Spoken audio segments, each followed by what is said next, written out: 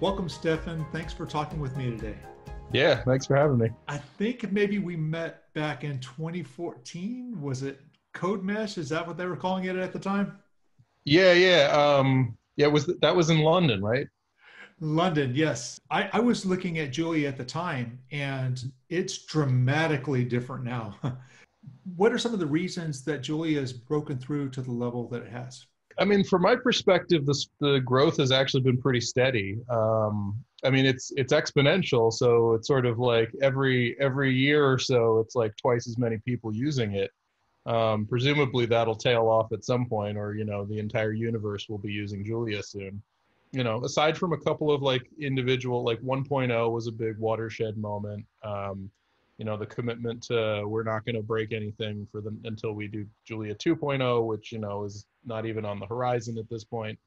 That really got a lot of people to come on board, but mostly it's just been steady growth. People sort of discovering it and realizing, hey, this solves a lot of my problems and makes my life way easier. After a while, they managed to convince some of their friends to try it, and then other people are like, oh, hey, you weren't just making this up. This thing is really great. What should a new Julia language learner know? The biggest thing is probably that if you have done a lot of object-oriented programming, let that go for a bit. It's much easier to just think about it in terms of functions applied to objects. There aren't going to be classes. They're just data types. They're pretty simple. You can attach methods to them. So there is sort of object-oriented stuff in there, but it's not the class-based thing that you may be familiar with from like Python or C++ or Java. And you can come back and sort of see how you can do all of the things, but it'll be easier. It'll be an easier learning curve if you're not trying to do class-based object-oriented programming from the start. That's my one big piece of advice for most newcomers. It's interesting to me. I've asked this question 4 times now and gotten the same answer 4 times. What's your favorite language feature? It's multiple dispatch. It's hard to it's kind of the big feature of the language. So for people who aren't familiar with what multiple dispatch is, it's this does relate to object-oriented languages and dispatch. So when you if you're familiar with OOP, you write x.f of y, and which specific method of f is called depends on what the type of x is. And not just the static type. For even in languages that have a static type, there's a little bit of dynamic dispatch in there, even in C++ and Java, where you look at the actual runtime type of X, and that's how you pick the method. And it's a really powerful concept, and people were understandably really excited about this in the 80s and 90s when OOP really came into its own. So multiple dispatch, we didn't invent the idea. It's been around. There's Common Lisp and Dylan are languages that have had it for a long time.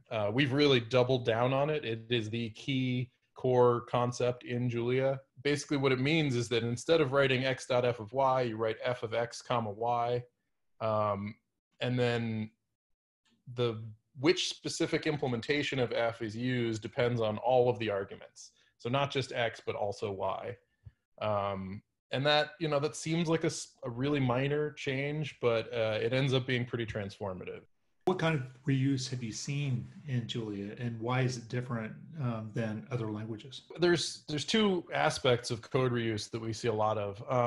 So one is that it's a great language for just writing a really generic algorithm. So you kind of think of a generic algorithm, and you're like, well, okay, this operation, let's say it's a matrix multiply, or taking the cosine of something, or any sort of thing. It doesn't have to be mathematical. It actually works just fine if the things you're talking about are databases or tables, or they can be connections of some kind. And you write this generic piece of code, and it sort of it has some concepts, but you're not entirely sure what the specific things that are going to go into it are. And then you actually pass in specific types, and the way Julia works is that it looks at all of those types and looks at the operations you do on them and picks the most specific appropriate implementation of each of those, and then generates a really highly optimized, specialized implementation of that generic algorithm for you.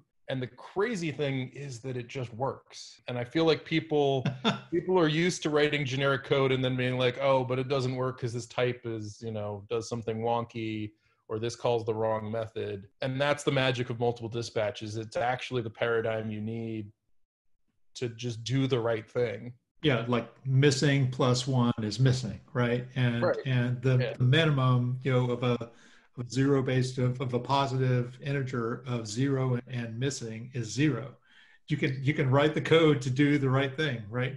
Right. Yeah. And I mean, you could do that in other languages, but it ends up being, you have to have a lot of if else's, or you have to do something awkward like double dispatch.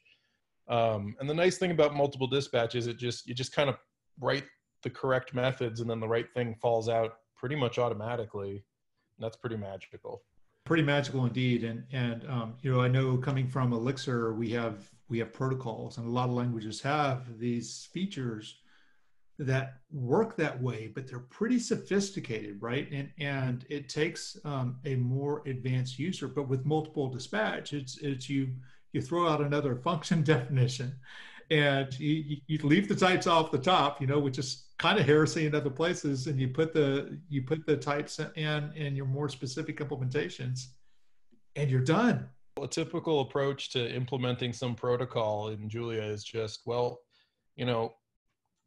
try it and see what breaks, and then keep fixing a couple things, and then in 5 minutes you got a thing that works. With the type hierarchies, and Yeah. so you were talking in your talk about some of the crazy use cases that you've seen with multiple dispatch, both from the plug end and the socket end. One of the cooler things there is just that differential equations don't really fundamentally care what type of numbers you pass through them, right? So okay, so they should work for like float 64, float 32, and all the classic ones do, even if they're written in C or C++ or Fortran or whatever.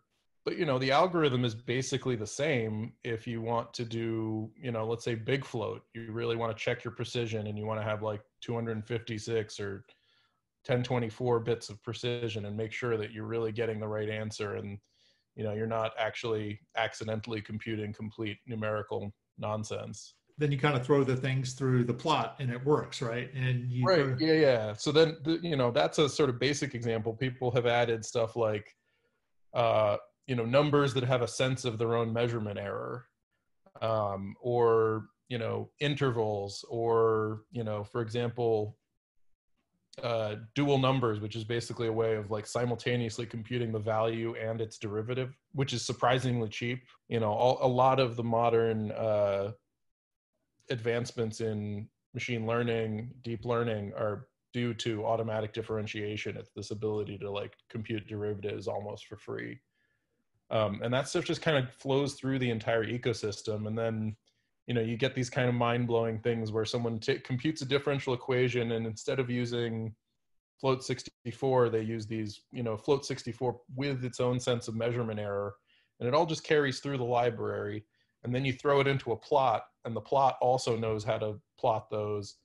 And you just get a plot with measurement error bars on it, which, in most languages would take me like 45 minutes just to look up how to plot the measurement error bars. Like, I know I'm supposed to put those on my plot because, that's good science, but, who knows how to do that?